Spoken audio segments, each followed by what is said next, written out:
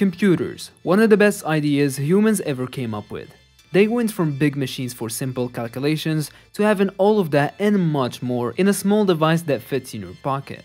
And it's only getting better and better as time passes. So in this video, we're gonna be taking a look at how computers took over the world. But before we do, make sure to leave a like and subscribe to support the channel. But for now, here is a brief video on the history and evolution of computers. Although computing seemed like a relatively modern invention, computing actually dates back to the early 1800s. And throughout computing history, there has not been a lone inventor or a single first computer. The invention of the computer was incremental, with dozens of scientists and mathematicians building on their predecessors. So in this video, we're gonna be starting the evolution of the computer from the 1930s. The 1930s marked the beginning of calculating machines, which were considered the first programmable computer. Konrad Zuse created what became known as the first programmable computer, the Z1, in 1936 in his parents' living room in Berlin. He assembled metal plates, pins, and old film, creating a machine that could easily add and subtract. Although his early models were destroyed in World War II, Zuse is credited with creating the first digital computer.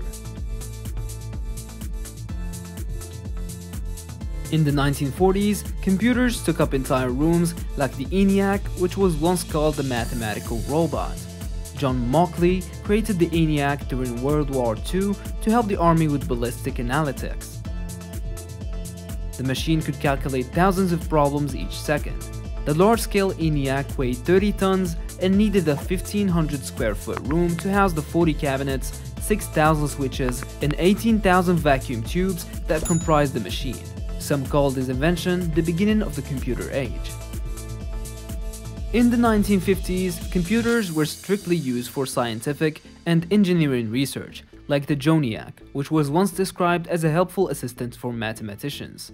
The JONIAC was completed in 1954 and was used by RAND researchers. The massive machine weighed just over 2 tons with over 5,000 vacuum tubes.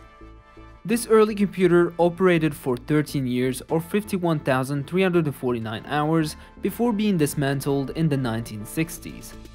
But everything changed when the Programmer 101 became the first desktop computer sold to the average consumer. Up until 1965, computers were reserved for mathematicians and engineers in a lab setting. The Programmer 101 changed everything by offering the general public a desktop computer that anyone could use. The 65-pound machine was the size of a typewriter and had 37 keys and a built-in printer. As personal computers became popular in the 1970s, the Xerox Alto helped pave the way for Steve Jobs' Apple. The Xerox Alto was created in the 70s as a personal computer that could print documents and send emails.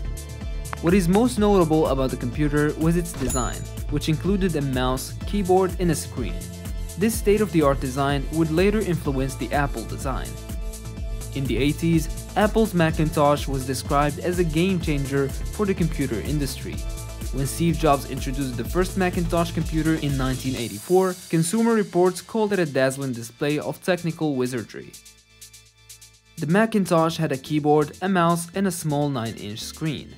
The computer, which weighed in at 22 pounds and cost $2,495, was applauded for its interface of windows and icons, as the 90s marked a period of self-expression. Apple released the famous iMac G3, which was customizable. The iMac G3 was launched in 1998, after Steve Jobs returned to Apple in 1997. The computer quickly became known for its Bondi blue clear casing. The 38-pound iMac included USB ports, a keyboard, and a mouse. It was meant to be portable and customizable. In the early 2000s, laptops became increasingly popular, especially after Apple launched its MacBook Air. And in 2008, Steve Jobs slid the first MacBook Air from a manila envelope and shocked everyone at Apple's Macworld with how thin the laptop was, measuring only 0.76-inch thick. This expertly designed laptop changed the industry forever.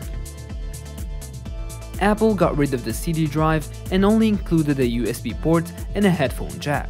At the time, the minimalistic device cost $1,799, and today, computers come in all shapes and sizes, including tablets. Today's most innovative computer are tablets, which are simple touchscreens, without a keyboard and a mouse. But even though tablet sales are on the decline, 33 million tablets were sold in 2018.